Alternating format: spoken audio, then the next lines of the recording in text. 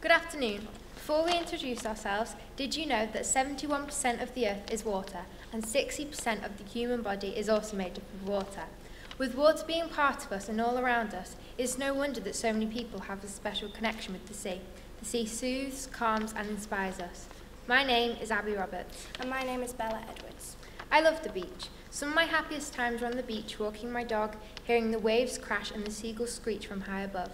I spent many happy hours snorkeling, exploring the incredible world under the waves, watching the beautiful sea creatures in their natural habitats.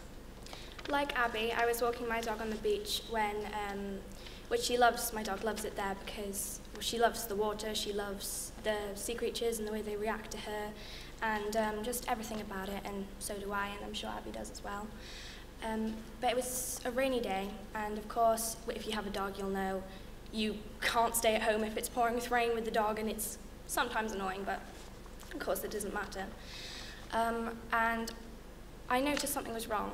I had gone over to some rock pools and I'd seen this crab. It didn't have most of its shell, and I found out later that it had dissolved due to ocean acidification. Of course, this was shocking, and I was horrified to see what we've been doing to the oceans to make these animals lose basically their homes because of things we have created. Ocean acidification makes shellfish lose their shells, causing them to become weak. It makes coral more vulnerable to coral bleaching. But the two most important effects of ocean acidification are that it kills phytoplankton and they absorb CO2, so killing them makes global warming worse. The phytoplankton are at the bottom of the food chain, so if they are gone, it will affect animals higher up, everything from the smallest of fish to us humans. Everyone talks about plastics in the ocean, but no one mentions ocean acidification, which has been described as climate change's equally evil twin. Other animals that are affected by ocean acidification are clams, oysters, mussels, scallops, starfish, and sea butterflies, which are also known as pteropods. Sea butterflies are known to eat plankton, so again, our plankton are well needed. Although sea butterflies do not have an active role in creating or stopping ocean acidification, their home is still Earth, just like it is ours. The more acidic seawater becomes, the less calcium carbonate it can hold. Many marine species, including coral, need calcium carbonate to build their protective shells and exoskeletons. Without shells, it grows slowly and become weak. Going back to calcium carbonate, they are minerals that are building blocks to skeletons and shells for many marine creatures and organisms.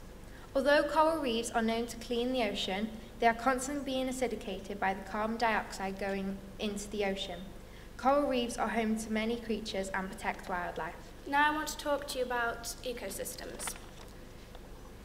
Much like forests on land, corals create their hard, stony shells over years and years, creating complex environments for sea creatures to live. Did you know that ocean acidification is often called, sorry, I'm really nervous, is often known as the osteoporosis of the sea? Small things we can do to help stop ocean acidification is to save water. For example, don't leave the tap on when you finish brushing your teeth. Reduce plastic. Buy more products that don't contain plastic, or at least not as much. Recycle. If you finish with an item and want to bin it, don't, because it could be used for something more useful.